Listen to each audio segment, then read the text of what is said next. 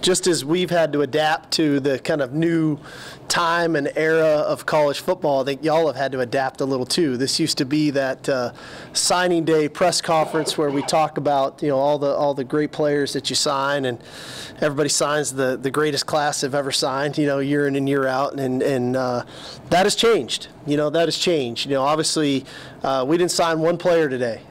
Which is, I think, indicative of how much college football has evolved and changed over the past 3 years, quite frankly, is when this all began. But there are some definite players to talk about. There's some movement on our staff to talk about, and some kind of updates and great things. So I'll try to hit on a few of these things, and then we'll open it up. But, you know, when you look at our just kind of what's gone on from a recruiting standpoint and where we're at, and us as we've started winter conditioning, we've got 30 new players on our roster. When you look at, you know, 22 high school players, 8 transfers. The bulk of those players are already on campus. They've already started winter conditioning workouts with Coach Becton. They've already started school and been doing those things. And then we've got a handful of those guys still to come. I think there's 24, 25 guys already here today, and another 5 or 6 that'll be coming in June when school wraps up. And so, you know, I know we touched on a lot of the high school kids, and I'm sure we'll have some questions about some of those guys as we go. But most notably, it's a little bit more about some of the transfers that have come on board since we've got going. Obviously, Isaiah Bond is here from Alabama. An electric receiver for us, a guy that we recruited hard out of high school, Buford High School in Georgia, went to Alabama, really had a tremendous year for them this year. Great deep ball player, deep threat, elite speed. We think there's more to his game than just that, and so we're looking forward to working with him. Amar Nyblack is a tremendous pass receiving tight end. That, you know, with the loss of J.T. Sanders, how do we fill that void? Had a tremendous touchdown against us, where I think kind of opened a lot of our eyes to what he was capable of. Tia Savea, defensive lineman from Arizona, you know, a guy Coach Nansen coached at Arizona, 6'4", 305 pounds. Naturally, again, you have the void at the interior defensive line. You get a veteran player to fill that. I think Trey Moore is the next young man, a guy who, you know, we've been talking a lot about how do we improve our edge pass rush ability. I think we did a lot of that in the high school ranks, you know, Colin Simmons, Zena, those guys.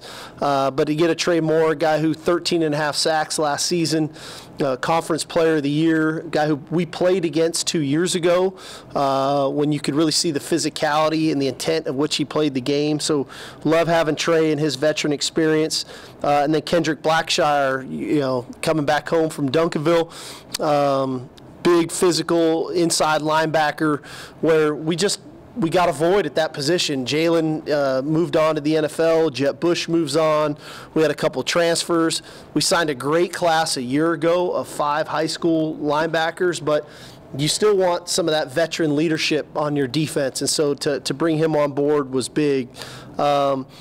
And then Silas Bolden is the other one who is still at Oregon State. He's going to end up being a grad transfer. He's going to graduate this semester at Oregon State, and then he'll join us in June. Another elite speed receiver for us. Veteran player, had a great year last year at Oregon State. So I think the one thing I'd like to just hit on that is, you know, in the end, the transfer portal, I know there's a lot of, you know, opinions on it. Is it a positive? Is it a negative?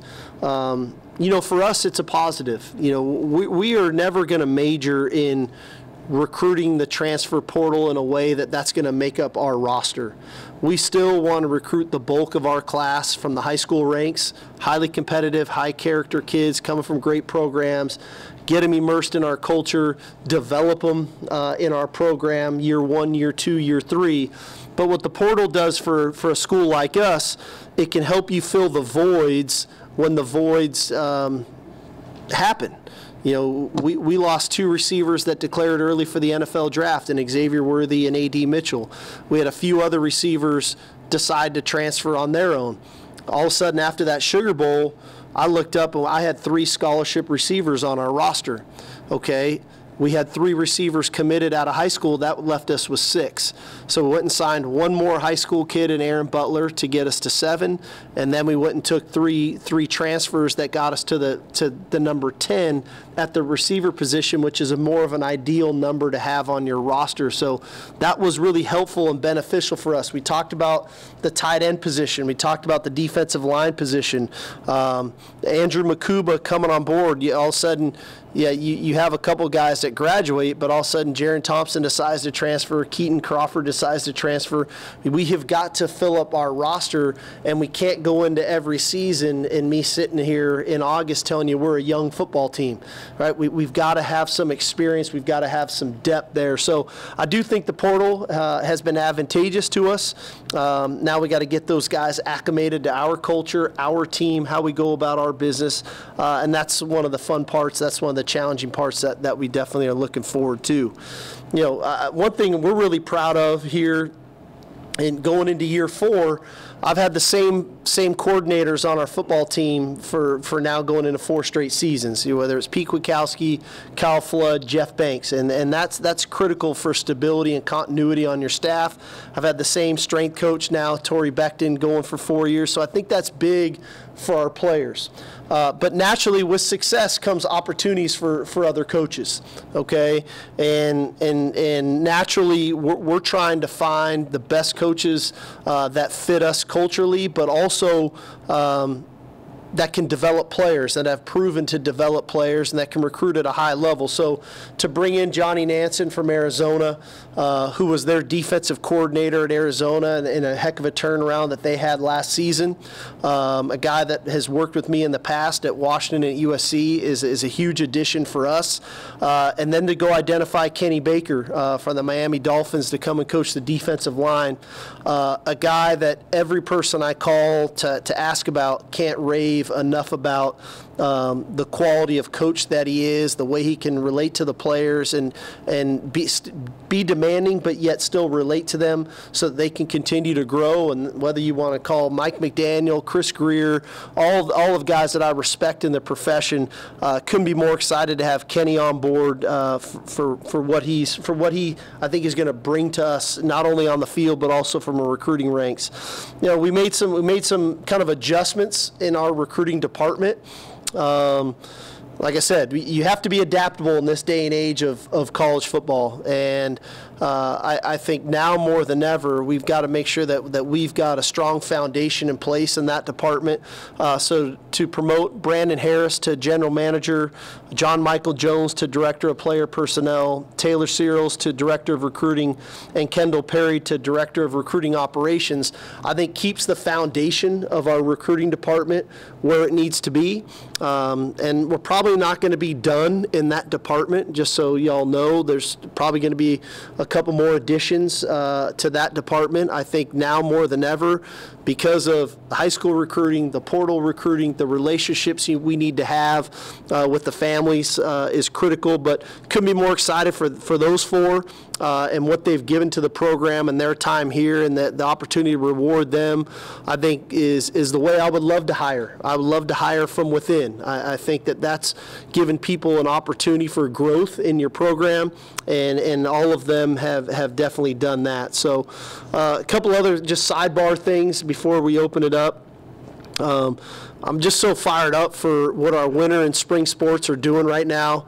I just feel like every chance I get, I can turn on the game or get to a game and watch our people compete, our coaches, our student athletes. It's just phenomenal. And I know I sound like a broken record, been saying it for 3 years, but man, it's inspiring. It's inspiring to watch the competitive spirit that our teams play with, that our coaches coach with. You know, even last night, you know, watching RT and our basketball team really struggle in the first half, but the fight that they showed in that second half to give themselves an opportunity at the end of that game, and I know that's been a heck of a journey they've been on. The 6 straight ranked opponents there, which is kind of unprecedented. But they've got work to do, but whether it's Vic and just every sport, it's been awesome to watch. And then just shout out to Kyle Shanahan man in getting the Niners to the Super Bowl again. He's a dear friend, a guy that I have a ton of respect for in the profession, guy that I love sharing ideas with, and to watch him do his thing is awesome to see.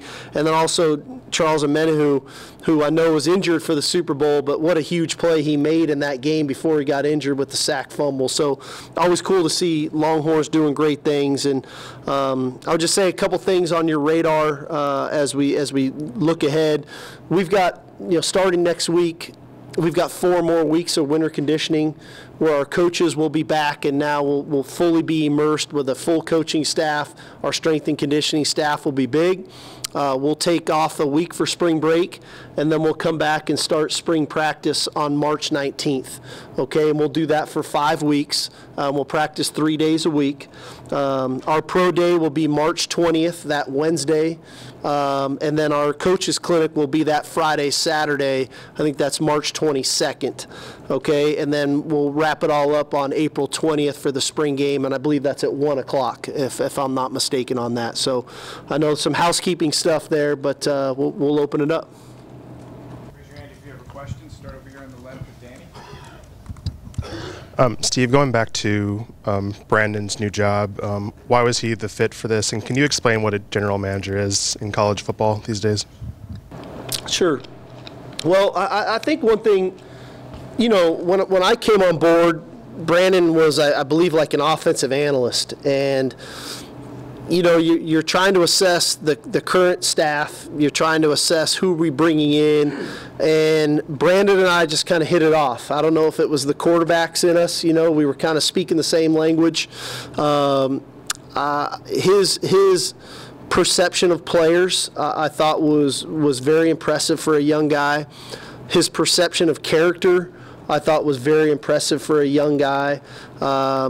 His ability to communicate, I thought was really incredible, and it was a guy that we've just grown. Our relationship has grown over 3 years now, and so I felt like the time was right for him to assume this role.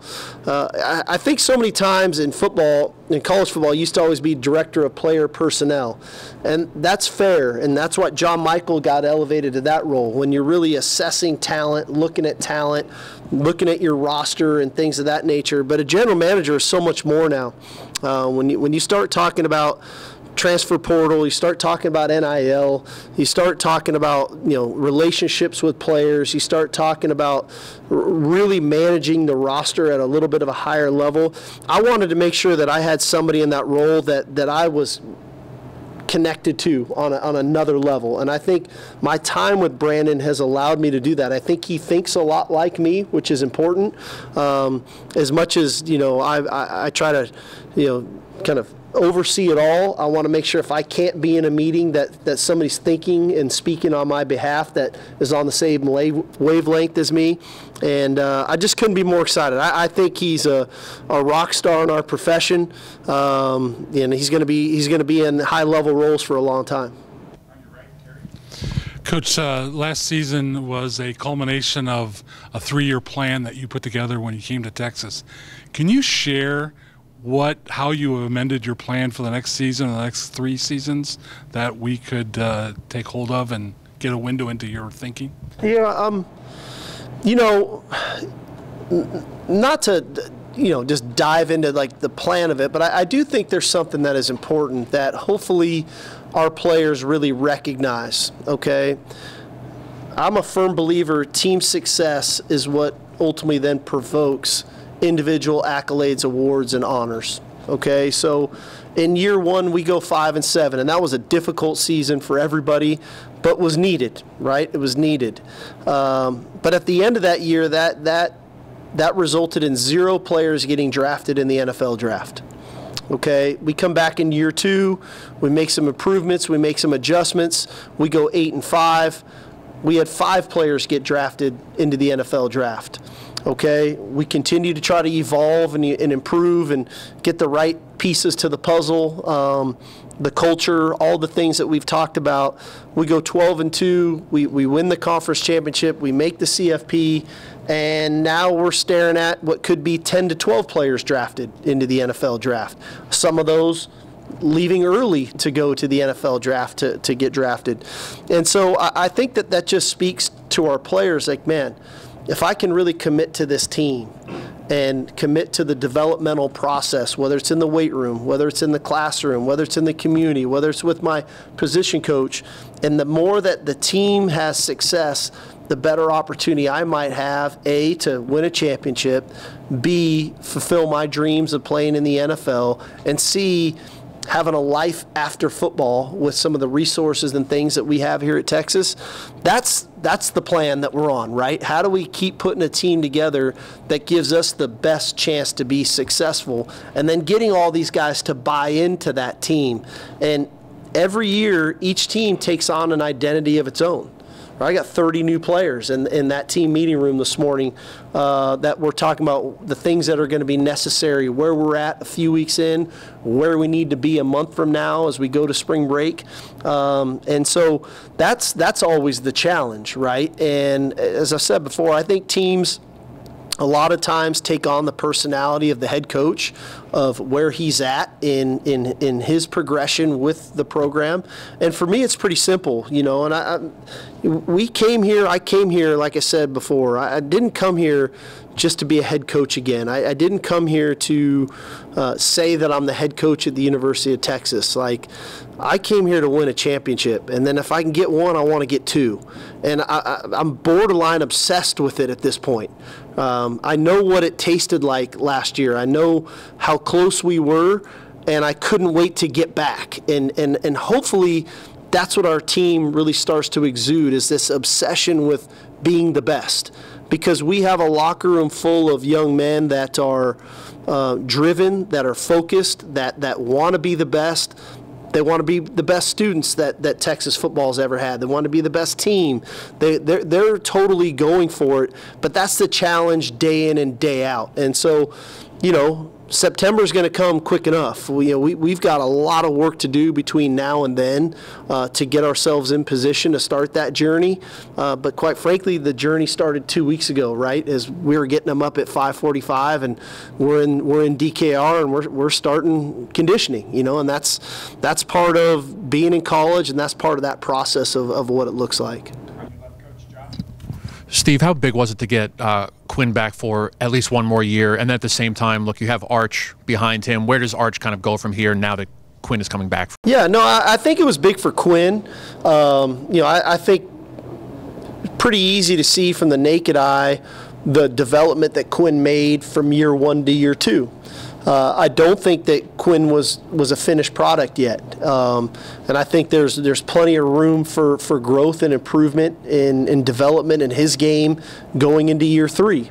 And I think naturally, you know, when you turn on, you get into the college football playoff and you look at the team that beat us, that was a 6-year senior quarterback, right? That played at a really high level in that game. And so I do think his experience, his maturity are all going to be things that he can benefit from. We're going to need his leadership, right? We've got some new faces on the offensive side of the ball, especially at the skill positions, where his leadership is going to be very important.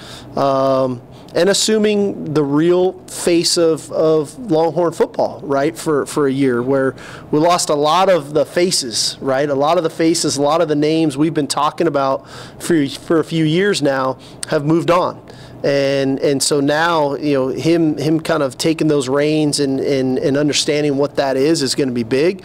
I think for Arch is continuing on the path that he's been on. I referenced it last year, kind of middle of the season, about the growth that he really started to take there in the second half of the season, all the way up until the Sugar Bowl there. So again, my idea, especially at the quarterback position, I just don't want to hurry up and get a guy on the field. I want to make sure when he gets on the field that he plays great football, and that's a little easier to do as you start to move and you get into year 4 of your program, as opposed to year 1 and you're just trying to get the best guy out there to give yourself a chance. But I think Arch has got an extremely bright future. We're very fortunate to have him on our roster. He's got great leadership skills, got a great skill set. So those two guys are going to be big for us next fall. So the job is not open, right? No, Quinn's our starter. Yes, sir. In the middle, Eric.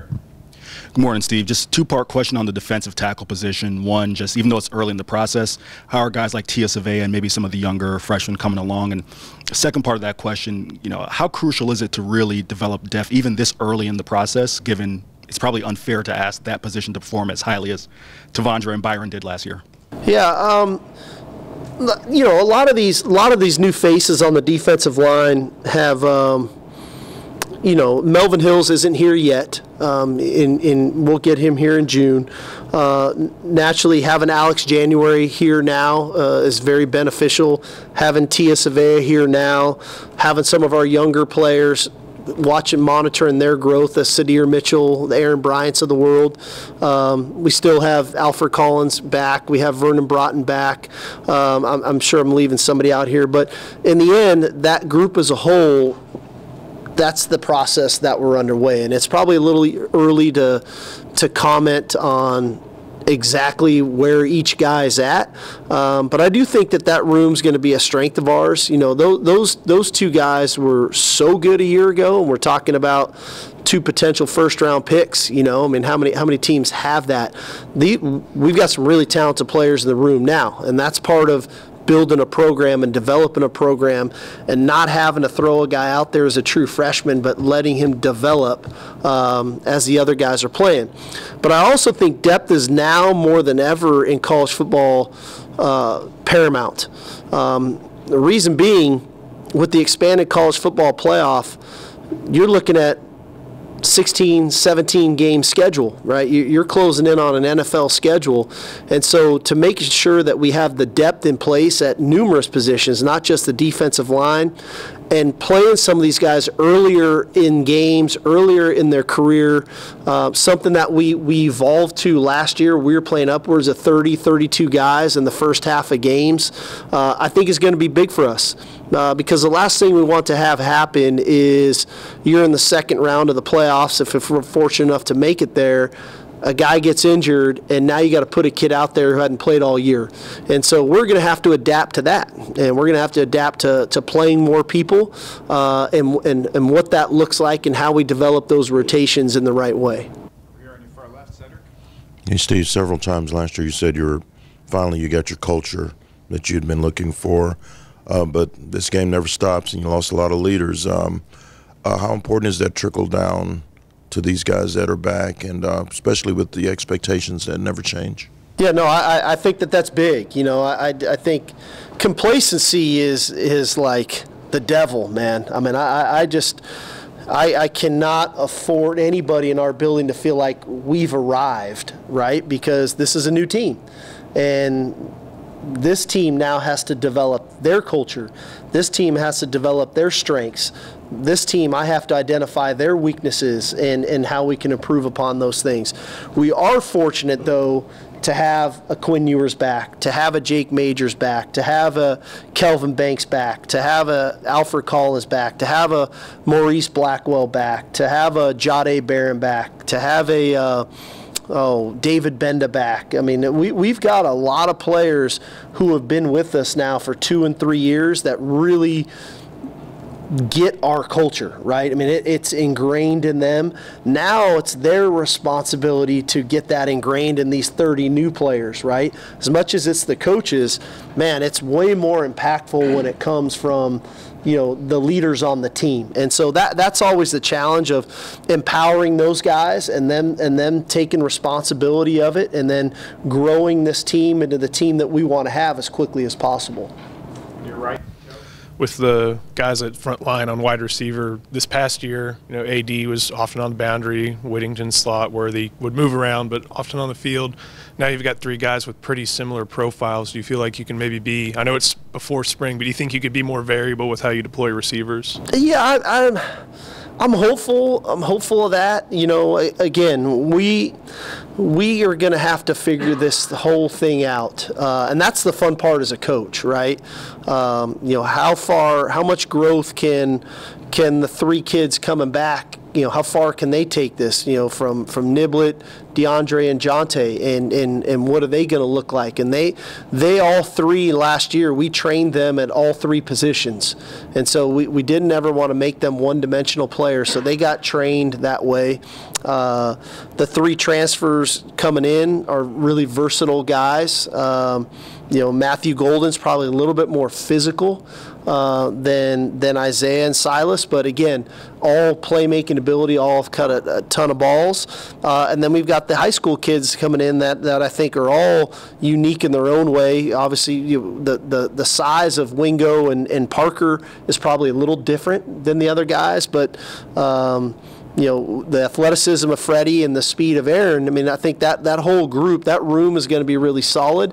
And again, we've just got to find that right group of guys by the time September rolls around. And so, Coach Jackson, myself, Coach Millie, that we're the 3, kind of primary guys that work with that group of identifying strengths, working on weaknesses, and then fielding a unit that can play at a really high level that I think they're capable of. On your left, Thomas. Coach, I know you haven't been around him that much, the new guys in the program, but what's kind of been your first impressions of specifically Andrew Makuba, because he's from here and knows some guys in the locker room? Yeah, I mean, I think, especially for Makuba, you don't be a 3-year, frontline starter at a Clemson, decide to come back to Texas if you're not serious about coming back to Texas and being part of our program and what we're doing. I think it's helpful that he and Jahdae Barron have a really good relationship, and Jahdae has kind of gotten him up to speed quickly on the things that are important in our program. But man, when you can get a guy with that experience and that type of playmaking ability is big for us. But again, I think he's serious about his approach. That's probably my biggest observation of him early on is he came here for a reason, and I think he's dialed into what he's working on and how he's trying to get to the, everybody wants to focus on the result, but I think he's dialed into the process of it, knowing the result that he's looking for in the end. Hey, Coach. I wanted to just get your evaluation of the edge position and how do you see the guys like the Trey Moores and Colin Simmons kind of fitting in? And also, are there any guys from an injury perspective who are either limited or not participating in winter conditioning at this moment? Yeah, I mean, I'm hopeful those guys, the edge guys contribute in a way to where we can have a lot more impact with our pass rush off the edge. It's really early. I mean, we haven't done anything football with these guys yet, so it's a little hard to tell. I know what the film looks like, and then how we can kind of get them ingrained into it and how that goes, we'll see. I don't think it's fair to comment on our injury stuff right now. That we always have stuff coming out of a season, right? Everybody's got things that we're trying to get cleaned up on. That's why we don't practice until March 19th, okay? So everybody's working in the capacity that they're capable of working at right now, but I anticipate us being fully healthy by spring practice.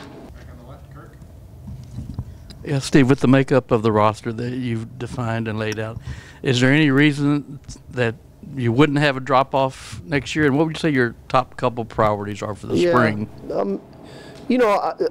I think if we do it right, I think we'll be a pretty good team. I think that we've got the leadership, we've got the skills at the various positions and the depth at the various positions to have a pretty good team. But the process of getting ourselves to that point is going to be the most critical of it all, because we've got to recreate, right? And then not only do we need to recreate, we need to do it better, right? And so the 2024 version of Texas Longhorns football is going to look a little different than the 2023 version. My job, like I said, is to identify the strengths of this team and then play to the strengths. Who are we? What are we best at? How do we play to it? Okay, where are some areas of weakness that we can turn into a strength and identify those things? But naturally, the first thing to me is rapport with Quinn and Arch with our skill players, and then there's, I feel very comfortable about the runners. I mean, CJ Jaden played plenty of football for us. We're aware of that. We know we've got some really good players behind those guys. I think Gunnar Helm and the offensive line, I feel very strong about that unit. But now how finding that rapport with those receivers is going to be big. And then on the flip side, I think an area that is finding that right combination of players in the back end and finding a way to be even more sticky in coverage, especially from the safety position, to defend some of these high-flying offenses that you have to defend, especially if you can get into the playoff. Most teams don't get into the playoff on accident. They can score points, and so you got to be able to try to defend those people. And so those are probably the two biggest areas to monitor. I was just wondering if you could touch on some of the emotions y'all expressed after the loss to Washington, because I know when you get back, all those guys are going to prepare for the NFL draft and some of those things. What were the message from some of those juniors and seniors that are leaving? Well, I think one thing, one of my biggest things in the locker room was I understood the disappointment. We were all disappointed, but at the end, we came into this season to be champions, and they were. They were Big 12 conference champions, something that hadn't been done here for a long, long time, and something every time they come back to DKR, they're going to see 2023 up in the stadium, and they're going to know they were part of that team, and they're going to have a ring and those types of things. And I was very grateful and thankful for them for what they gave to this program for the 2 or 3 years that they were part of it with us. And then it was some tough decisions. Some of those guys had some difficult decisions to make to stay or to go. And some decided to go and some decided to stay, and you just try to supply them with the best information that you can and guide them as best that you can, and then where they feel like they're making a rational decision and not an emotional one. And I feel like they all did that. But in the end, nobody likes to lose, right? And nobody likes to lose when it's the last play. Everybody wants to win their last game. And we had an opportunity. We did not play our best game that night, but it was almost good enough, but it wasn't good enough. And so I think everybody took their 24 or 48 hours to feel a little sorry for themselves, and myself included. And then you get back to it, and the competitor in you gets you up off the mat and gets your competitive juices and your drive going again of, okay, I have a responsibility to these players who are trying to decide what to do. I have a responsibility to our staff to help them through some decisions, because just about every coach on our coaching staff got offered a job this offseason, legitimately. And so managing those guys through that of what's in the best interest for them, their families, the commitment they made to us, and grateful for those guys for all that they've done. But that comes with success, right? When you play well, you're going to have more players thinking about going to the NFL. When you play well, you're going to have other schools or the NFL coming and trying to hire the coaches off your staff. That's a good thing, right? Those are problems that, man, I would have loved to have had in year one. I wasn't quite so fortunate in year one, but now to have those problems, man, those are the good problems, and so you just try to make sure that you're there for them on every level that you can be. Going back to the big picture of signing day, from your perspective, what's recruiting going to look like in the future if Tennessee and Virginia prevail in this lawsuit against the NCAA and the ban on using NIL in recruiting? From your perspective, how do you size up the potential impact? I mean, Texas was one of those programs that was one of the first to have a large affiliated collective pop up. Yeah, I don't know. I try not to forecast too much, because I know how important the now is for what we're doing. But I think that's why you see a little bit of kind of the adjustment that we're making, even our own recruiting department, of what that's going to look like. So I'm not totally naive to where this thing could go, but I also know, man, I don't want to be thinking about 25, 26, 27 when I think we got a chance to be a pretty good team in 24. And so, you just try to, like I've said all along, you just got to have the ability to adapt and to grow with the changing times in real time as they come at you. And there's a lot of things moving at us fast right now in college football. And I just, honestly, I try to be aware of it. Okay, there's a change. How do we adjust? How do we benefit most from it? And then keep moving forward. But I think it's a slippery slope when you're talking about building a culture and building a team of how much you pour into that other side of this thing and how much NIL and all that. Because the reality of it is, like I've said this all along, I want players to want to come to the University of Texas because of all of the right reasons. The history and tradition, the campus, Austin, Texas, the power of the degree, the quality of players around them, the coaching staff, all those things. If you're not coming for those reasons, you're not going to be happy. It's not going to work out for you. And really, quite frankly, any school you choose for not the right reasons, it never works out. And then you look up a year or two from now, and they're the same guys that are in the transfer portal. And so we have to be mindful of that, and we have to really see the signs and listen for what's important to them, whether it's the high school recruiting or the transfer recruiting, to keep our culture as sacred as we want to keep it, right? We've worked so hard to get it to this point. Man, I'm very cautious of relinquishing that, right? Just to sign the next best player, because the next best player might not be the next best player for Texas, right? We have to be mindful of those things as we keep moving forward. Coach, kind of on Jimmy's question, how do you balance your day with the transfer portal, with the recruits, with the NIL? Are we now at a situation where it's professional college football for you? And do you think that's one of the reasons Coach Saban is retired, because he didn't want to mess, he just wanted to be a ball coach? Man, he was pretty good at balancing a lot of stuff. I'll give Coach Saban that. He was the best. I don't know. That's a question for him. I do think this. I've tried to surround myself with really good people. I think that's why it's so vitally important that we have the continuity from our coordinator standpoint. I've got the utmost, faith and trust in Pete Kwiatkowski, Jeff Banks, Kyle Flood, A.J. Milwee, like those guys. Hey, if I can't be at a meeting that day, I know that meeting is going to get ran the right way and things are going to get accomplished. That's why having the connection with Brandon Harris in that role from the other side, that he's thinking like me, that I know if he's going to a meeting, how that meeting is going to get ran and what that's going to look like. And so in the end, you try to balance it and you try to focus on the things that are paramount in the moment, and then trust on the other side that things are going to get done still at a really high level.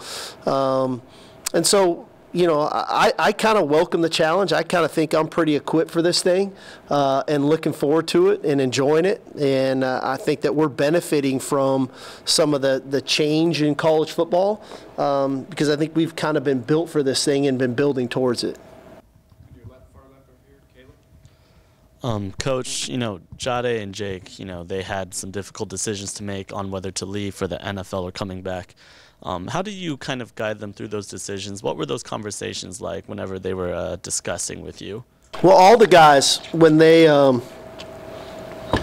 when they're trying to decide to stay or to go, we try to look at it from kind of the 10,000-foot view, and we get all the draft grades from the NFL. From team specific, I'll present them with 7 to 10 teams of real write-ups for them, and then where they're at, where they're projected, where maybe their deficiencies are, and can they improve upon those deficiencies. We'll look at where they're at from a graduation standpoint or a master's standpoint. We'll look at where they're at in branding themselves in Austin. This is a great city for a life after football and what that looks like. And we look at a potential role on our team next year and what that would look like. And so whether it was the guys that decided to go to the NFL or the guys that decided to stay, it was really the same process to remove some of the emotion and really make a high-level rational decision in what would, at least in their eyes, feel like is in their best interest for their future. Yeah, Coach, a wide number of the 24 class came from out of state. Obviously, maintaining control in state is a big objective, but can you talk a little bit about Coach Baker and Coach Nansen and the ties that they have not only to the West Coast but also to the Deep South, where recruiting is going to become a more prevalent issue there? Yeah, I think historically, for me, having a lot of the ties in California has been beneficial. The idea that we could go to California last year and get a Brandon Baker and continue to build upon that, and the idea that footprint in California now is moving east with some of those schools, moving to the Big Ten and to the ACC, that now pretty much every kid in that state is going to be apt to willing to go out of state. And so Coach Nansen and I have a great history together. I know that he is an ace recruiter on the West Coast and in California. I know we just touched on my time is getting pulled a little thinner of that I can just get to California. So to get someone with a strong footprint in California was big for me. But I also know we're adjusting and we're moving out of the Big 12 where majority of the teams are in the state of Texas and we're all here. We're moving east, and we're going to Louisiana, Alabama, Georgia. That's now becoming a little bit more of our footprint. And so having Tashard Choice and the work that he's been doing in Georgia and Florida, now to add Coach Baker with his ties to growing up in Georgia and starting his coaching career in Georgia, but also having worked with the Dolphins. Again, we're going to make our hay in recruiting in the state of Texas, and that goes without saying. But the idea that we've got a brand now that nationally is viewed upon as one of the top teams in the country, where you can get a player or two from those states that are quality players, I think it's worth our while to dive a little deeper into that.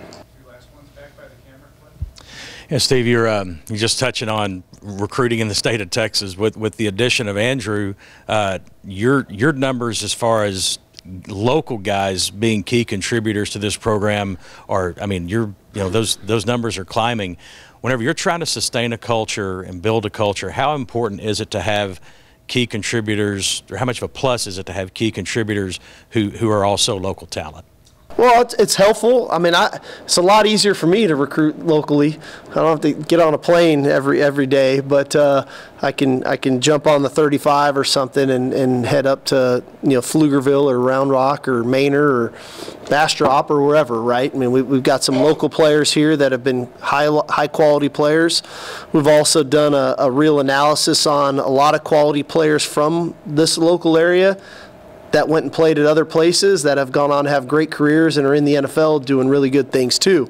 And okay, well, why didn't they come to Texas, and how do we avoid that in the future? And so the idea that Jade's having success, Makuba's back, Alfred Collins is having a good career, is looking forward to a great senior year. Ethan Burke's having success from Westlake. So those are just to name a few guys that's beneficial. Our backyard has got really good football players in it. There's been a lot, like I said, there's been a lot of other players from our backyard that didn't come to Texas. And would we have recruited them? Would we not have? That's playing Monday morning quarterback, which I'm not going to do in recruiting because I don't like when you guys do it with me on Mondays. But point being, we have to do a really good job in Central Texas. We have to do a really good job in our backyard of maintaining that the high quality players that are here, that this is one of their top options if they're not coming to school here. Hey, Steve, obviously you guys brought in a lot of experienced receivers from the portal. What does that mean for the receivers this year that were freshmen? Well, I think it's this. I think that, hey, we're always trying to field the best team we can field. Again, every player we recruit onto our roster here, we have an expectation that they're going to contribute to our team and to our team's success. How far they take it remains to be seen. But the three guys that are coming back in Jonte Cook, DeAndre Moore, and Ryan Niblett they're all very, very talented young players. Or we wouldn't have recruited them. They've got size, they've got speed, they've got ball skills, and their future is very bright. But to think I was going to go into a season with 3 scholarship receivers, that would have been malpractice. Okay, so I've got to try to fill our roster up with enough depth at that room, at any position, and in that case, that room to where there's competition. Because in my opinion, competition brings out the best in all of us, but also having some experience. I think we were returning 8 career catches at the receiver room as well. So the idea that I was able to go get 3 high-level starting receivers from good programs that can come and contribute to make up that room, I think is going to be beneficial for us in the fall.